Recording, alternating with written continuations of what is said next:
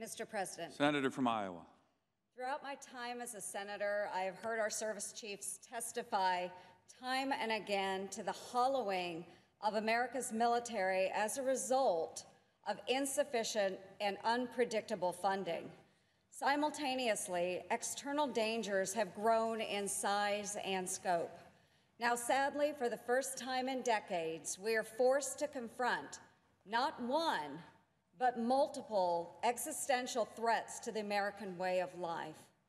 An aggressive Russia, expanding China, nuclear North Korea, nefarious Iran, and relentless global terror networks put our lives and the lives of future generations at risk. America is once again in crisis. Inaction, obstruction, or partial commitments are not options. This year's National Defense Authorization Act provides us an opportunity to fulfill our duty to provide America's soldiers, sailors, airmen, Marines, and guardsmen the tools they need to accomplish all that we demand. I find it particularly fitting this bill came to the floor the week of September 11th, an anniversary of unparalleled adversity, but also one of national unity.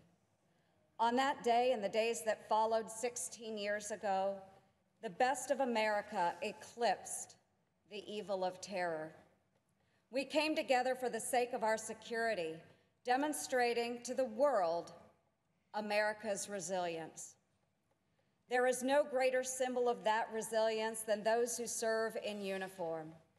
Secretary Mattis reminded us of that on Monday when he said, quote, "The men and women of America's armed forces have signed a blank check to protect the American people and to defend the Constitution, a check payable with their lives," end quote. The least the Senate can do in return is authorize and prioritize congressional efforts to keep faith with that promise. At the same time, we are under no obligation to fund over budget, behind timeline defense programs with a blank check of their own. To the contrary, we have an oversight obligation to the American taxpayers, those in and out of uniform, to ensure proper stewardship of their hard-earned dollars. That is why I, along with my colleagues on the Armed Services Committee, crafted and passed unanimously the bill before you. In it, we have prescribed a clear and comprehensive plan to rebuild our military, to decisively deter or defeat any adversary. However, we are also holding the department accountable for each dollar it spends. For my part, as a member of the Armed Services Committee and chair of the Emerging Threats and Capabilities Subcommittee, I focused on 3 priorities. First, I supported our troops and their families by making senior enlisted pay scales commensurate with job requirements, by combating sexual assault and retaliation, and by facilitating federal direct hiring authority for military spouses. I extended that support to the battlefield by promoting enhanced standards for things like parachutes, aircraft life support systems, and counter-drone technologies. Second, I advanced policy initiatives to increase cooperation with international partners, to codify a more comprehensive counter-terror strategy, and to reaffirm America's support for our European friends by putting Russia on notice for its aggression in Ukraine and Crimea.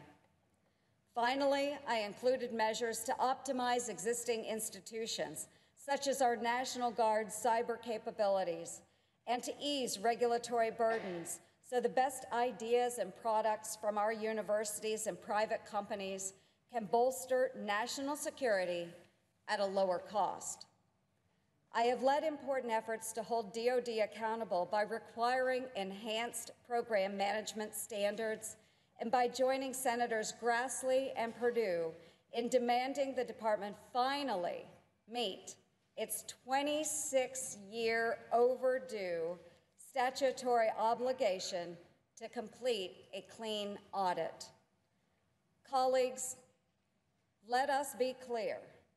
No one wants America's military to be our first or only option, but we must also acknowledge this truth.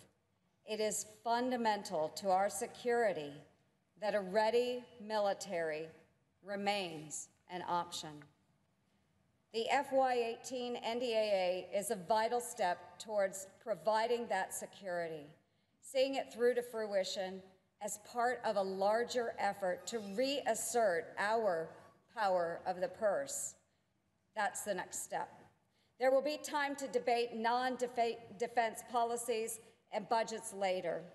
And as legislators, our job is to have these very debates.